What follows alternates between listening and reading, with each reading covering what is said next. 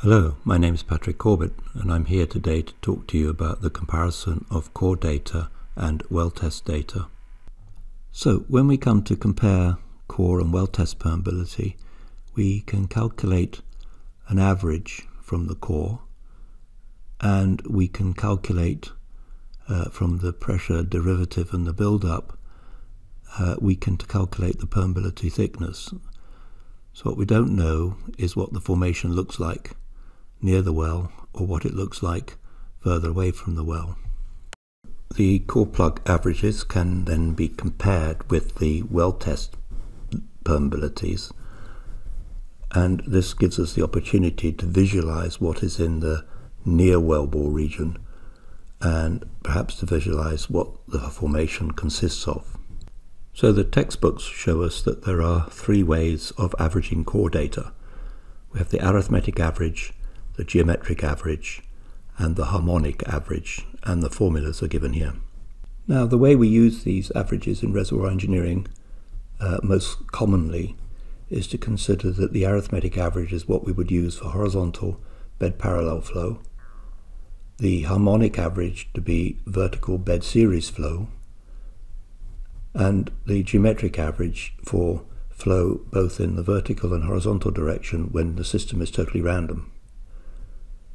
On the right hand side there you have a little inset which shows that sometimes the rocks are layered vertically, and therefore in that case you'd use the harmonic average in the horizontal direction and you'd use the arithmetic average in the vertical direction, but most of the time we use the arithmetic average for the horizontal bed parallel flow and the harmonic average for the vertical bed series flow. So in order to understand the link between the averages and the geology, we consider three very different geological scenarios. At the top we have a well-layered system, a layer cake geometry, and in that system one would expect the arithmetic average. The middle picture shows a partially layered, more jigsaw type reservoir where the sand bodies are interacting in three dimensions around the wellbore, and there we would expect to see the geometric average. And in the lower case we have almost isolated sand bodies, and there the flow is across the material that lies between the sand bodies, which in the case of a shale and channel sandstone reservoir would be impermeable, and therefore the well would just not show consistent long-term flow, but would more show depletion of the channels that you are intersecting with the wellbore. It's more of a labyrinth isolated reservoir. When it comes to compare well test and core perms, we need to consider the nature and the scale of the layering within the volume of investigation of the well test. In clastic reservoirs, the well test permeability often lies somewhere between the arithmetic and the geometric average. In carbonates, on the other hand, we often see that the well test permeability is low and lies between the geometric average and the harmonic average, in the absence of fractures, that is. So now we come to an example of a comparison between well test and core data.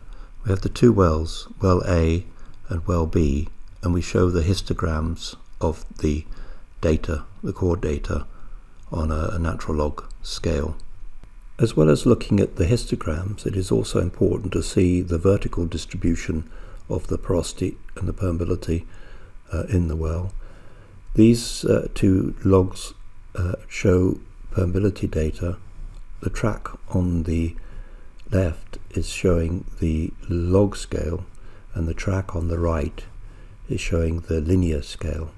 It's important when you come to think of well testing that you also look at the linear scale, because that's what highlights where the higher permeability features are. In well A they're in a series of minor channels, relatively thin intervals, whereas in well B they're in major intervals which are quite thick. This work comes from an SPE paper that has been published some years ago. So here we're showing the log plots associated with the well test data. The top lines represent the pressure build-up, and then below we have the derivative, and the interval that's highlighted in R is where we would take the radial flow regime. The radial flow regime would give us a permeability thickness. If we take into account the perforated thickness, we end up calculating 44 millidarcies for the well on the left-hand side and 1024 for the well on the right-hand side. So clearly the large-scale effective permeability of these two wells is really quite different, even though they are in the same reservoir.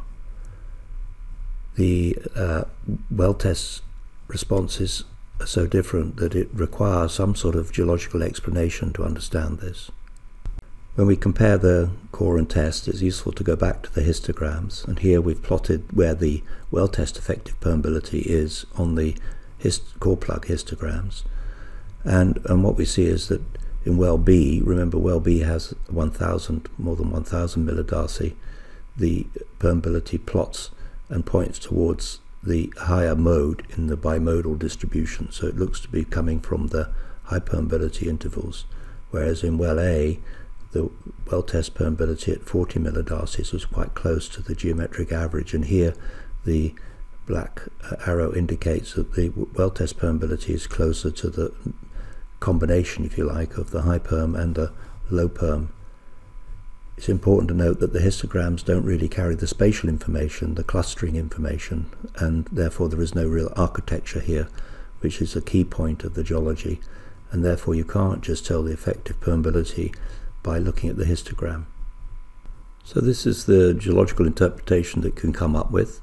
We observed in well A that the high permeability zones are quite thin, so the channels being thin were probably not very extensive, whereas in the well B the channels were thicker and therefore much more extensive.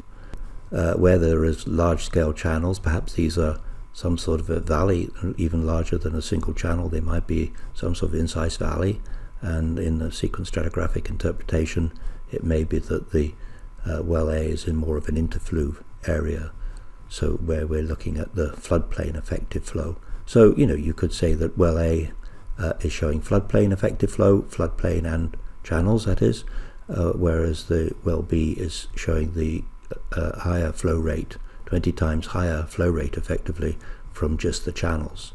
And so this is the geological interpretation that we came up to explain the very different well tests that we saw in these two wells. To show you what this might look like if you were looking at a reservoir, we found a unit out there in Utah where we could see what we thought were similar architectures.